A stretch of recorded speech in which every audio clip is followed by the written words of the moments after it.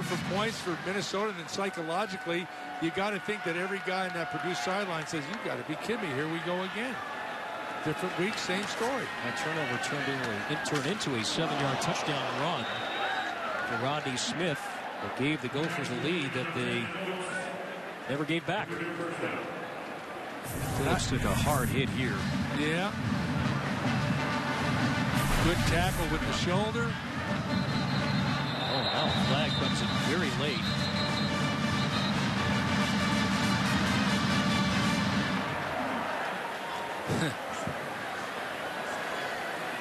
Late.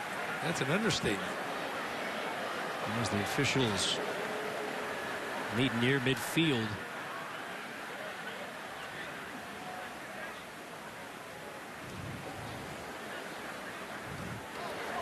Personal foul. Targeting. Defense number 56. Plays under further review. That's Nick Rallis, redshirt senior from nearby Edina. As we take a look, number 56 comes in now.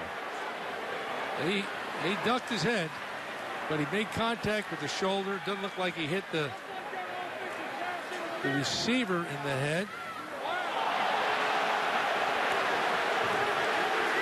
Well, the Golden Gophers have had 5 different targeting penalties this season.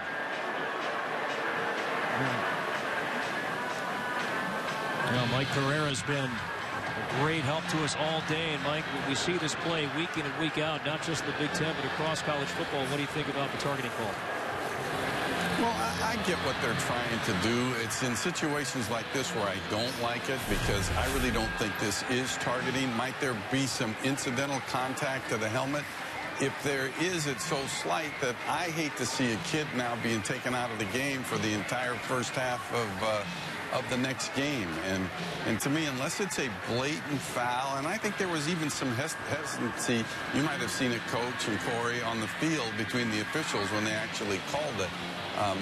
I certainly would like to see them reverse this and take it off. Yes, there's a lower of the head, but to me, it's almost all shoulder to shoulder. Hey, Mike, I agree with you. Let me ask you this. How about the lateness of the call? Well, the lateness of the call, you could leave that on. Of course, you know, his announcement, and we'll see what he says now coming out. After review, the ruling on the field of targeting is confirmed. Number 56 is disqualified. Penalized 15 yards from the end of the play. Automatic first down. All right, so, Mike, let's break down, if we can. Let's keep Mike Pereira here as you break down what is targeting. What do you see here? Break it down if you can, frame by frame, play by play. Why is this targeting here, and why did the call stand here on the field? Well, the only thing that they could call here is the fact that he did lower the head and lowered the crown, hit with the crown of the helmet, as you'll see coming up.